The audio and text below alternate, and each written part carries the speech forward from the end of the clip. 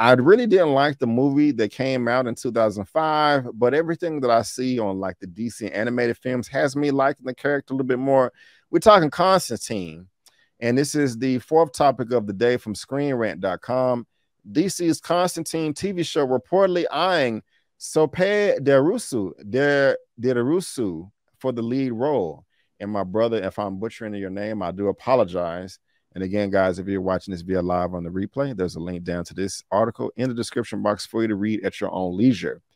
HBO Max's Constantine show may have found its leading hero as Sopé Derisu is reportedly being eyed for the J.J. Abrams produced DC series. The Constantine reboot may have led. It's reportedly being eyed for the lead role of the HBO Max drama. For the last couple of years, John Constantine has been an active player in the DC live action world through Matt Ryan. After his NBC series got canceled after only one season, Matt Ryan's iteration of the character became a regular player in the Arrowverse, primarily on Legends of Tomorrow. Ryan has also gone on to voice Constantine in multiple DC animated projects over the years. And again, this is going to be taken up by J.J. Abrams, or at least he's producing it. Now, like I said, Elliot, and everybody listening, I did like John Constantine in Legends of Tomorrow. I did check a few episodes out on that show, and I did enjoy that character. And also, like the article says, I enjoyed him in all the DC animated projects. The other NBC series I did not watch. And I did not like this film right here. I don't think anybody liked it. You know, Constantine with guilty pleasure for some people I know. Yeah, and also, what do you think about all this, man? Does it get you excited? And also, it's a black. The character's always known as white. Yeah, he's black. A race swap there. Yeah. You know, I mean, what do you make of it? So yeah, John Constantine, more, you know, being a fan of DC, this definitely dives deeper into the darker side of the DC, like the Justice League Dark and all those characters. Hopefully, I don't know, I don't want to jump too far ahead, but you know, maybe this points towards getting that more mystical side of the DC universe, Zatanna and characters like that. But I will speak to this gentleman. As an actor, I've only seen one project of his. I know he's part of Gangs in London, which I know is a hand-to-hand combat kind of drama, which is made by the same guy that did The Raid. So I think he can handle his own when it comes to hand-to-hand combat, which is great to know.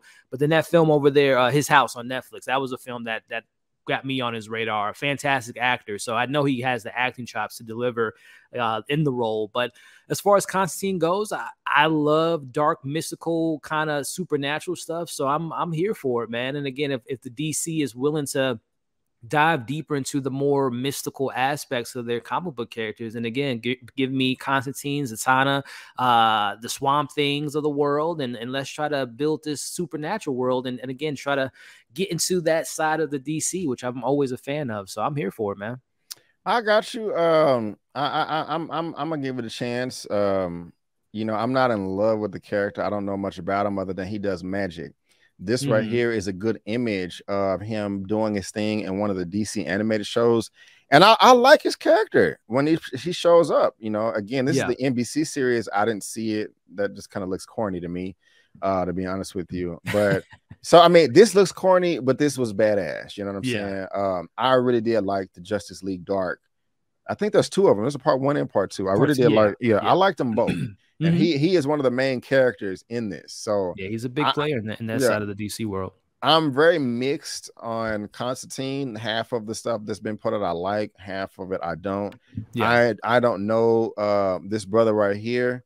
I've heard of this film, His House. I've heard good things about it. And I don't remember him in The Huntsman. So I mean, I'm always going to support a brother, you know what I'm saying? Just on default, you know. So I'm at least give it a try.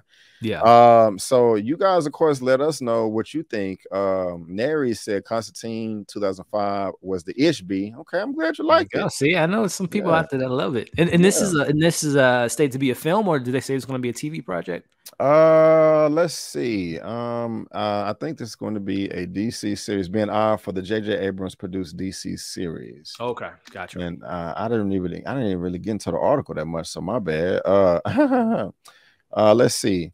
However, the Hellblazer is now being prepared for a new adventure by J.J. Abrams, who is currently developing a Justice League Dark franchise. Not only That's never going to happen. Yeah, JJ is just, oh my goodness. He talk about highway robbery. That man's deal, that like $200 million 5-year deal he did, and like no projects have been out since he signed that. I don't even remember that, bro. Really? Oh, you don't remember that? It was 200. I think that it was $250 million they gave him for a 5-year deal, and he has yet to put any of those projects to fruition. How do you get away with that? You know, man. Magic. He's perfect for this project. And exactly. Let me see. Being worked, a supernatural team, blah, blah. One of the properties is a Constantine reboot from writer Guy Bolton. While there hasn't been movement on the project. So he's, again, you talking about he not moving on projects. Yeah, they're not moving on this either. It's just, yeah, man. It's just some casting announcements. So we'll see, guys. We'll see. I mean, I like J.J. Abrams. I like because he did Mission Impossible 3. I like Mission Impossible 3. He also rebooted Star Trek, bro. I think that came out in 2009. Man, that movie was a perfect 10 to me. Oh, really? I don't not have any 10s. Are you a Trekkie? I didn't know you was a Trekkie. I'm not a Trekkie. I'm not a Trekkie. I went in like, okay, this is a reboot. I'm just gonna try it out, bro. I remember when that movie, while I was watching the movie and it ended. I saw it in Louisville, Texas. I remember saying to myself, this is one of the best movies I've ever seen.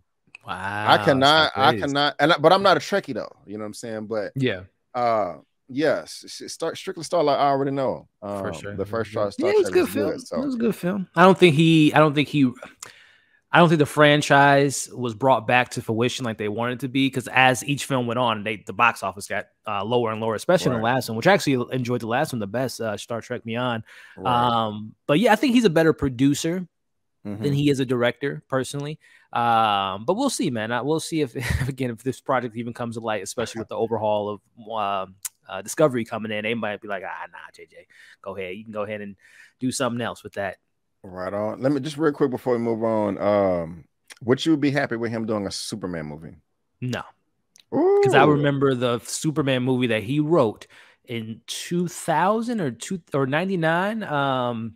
I can't remember who was directing it, but he wrote a script that was, look it up, man. It was, I think Lex Luthor was supposed to be from Krypton, and it wasn't good. So no, I don't want it. I can't remember the name of it, but I don't want JJ around Superman at all. No. Okay. No. I still got to check out the Superman show on the CW. It was good, but I fell off. But let's move on. I can't go with CW. I got you. Well, y'all let us know what y'all think, and again, the link to that article is in the description box for you to read at your own leisure.